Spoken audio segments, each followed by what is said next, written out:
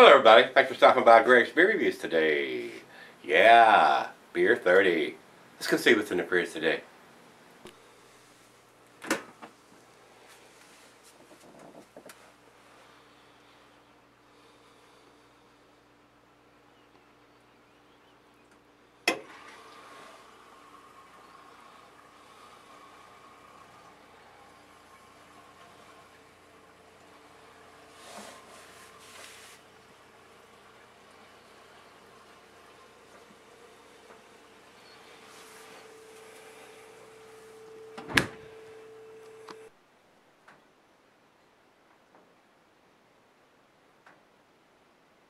Hello everybody, thanks for stopping by Gregsbeerreviews today. Today's beer sent to me by Matt.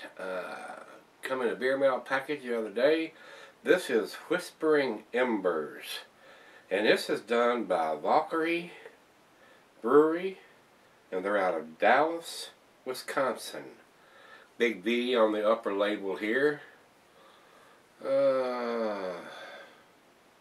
Doesn't have a whole lot written on the label. It's got a picture of looks like a fire with some embers and stuff on it, and it is a smoked Octoberfest brewed with beechwood smoked malts. So and most of your Octoberfest are lager beers, and that's why I have the lager glass here, guys. That's what I'm going to pour it in today. And this is considered a Rausch beer according to Beer Advocate. And availability, it says, in the fall.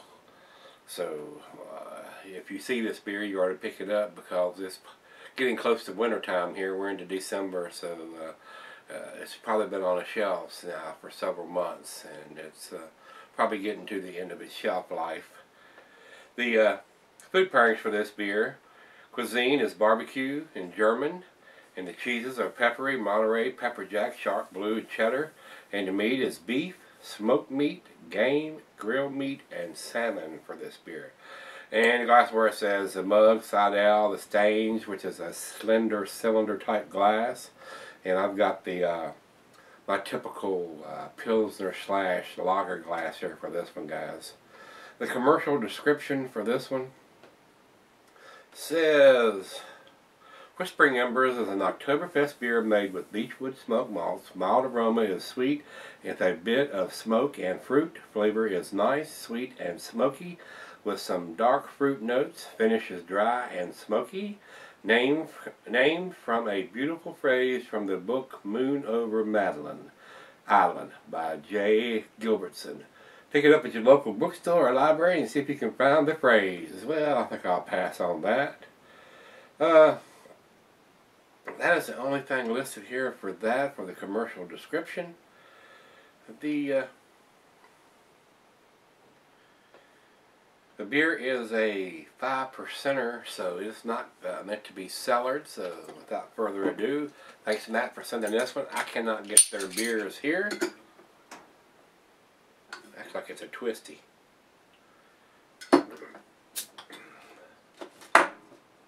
No, it's not.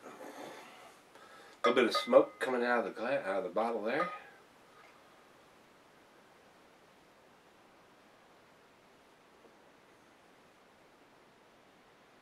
That semi-aggressive pour. We got us a nice head there. Not quite 2 fingers. Looks very good in the glass. Over into the light. Looks a lot like an ale. It's got that orange tangerine color. About like an IPA would look like. Very carbonated. A lot of bubbles streaming up from the bottom of the glass. Got a nice hiss off of it when we opened up the top there. By the way, ordered some more openers and more t-shirts. I was out of certain sizes, so as soon as I get those in, guys, I'll do a video of those to let you know I've replenished the stock. So let's get a nose on this and see what we got.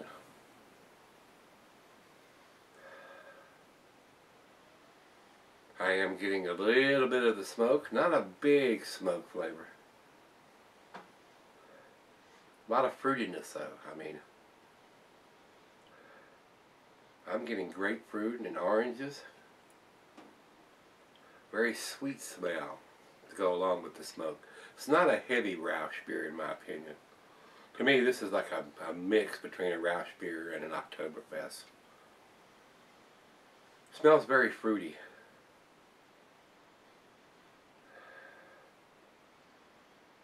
Oh well. As you can see, the head has dissipated. Got less than a half a finger of head on there now. So let's give it a taste. Cheers, everybody. Cheers, Matt.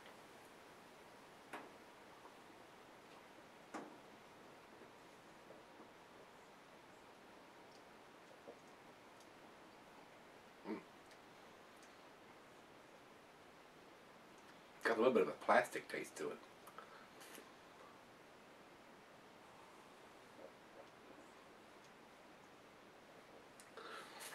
There are some fruit notes there. Grapefruit, oranges. I am getting the smokiness from the beechwood smoked malt.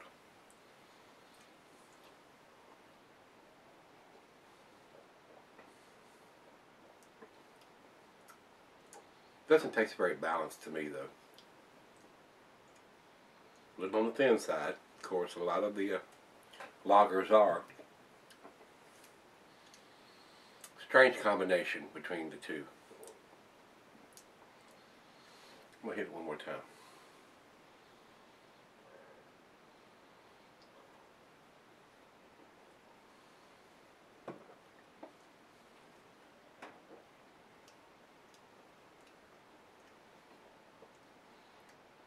Smokiness and fruitiness is what I'm getting. Right out of the fridge, 40 degrees. I set it warm up just a little bit. I don't like my lagers to get real warm, so we won't be savoring it too long. So stick around. I'll come back and do the final chug on this one. Let the other half sip it. Stick around. Alright guys, I'm back. Got just a little bit left. Not a big fan of this one, guys. I'll tell you straight up. Not very balanced. A little on the thin side. It does have a little bit of the smokiness from the beechwood smoked malt. The other half liked it more than I did, so I gave her most of it. Let's do the final chug on this one.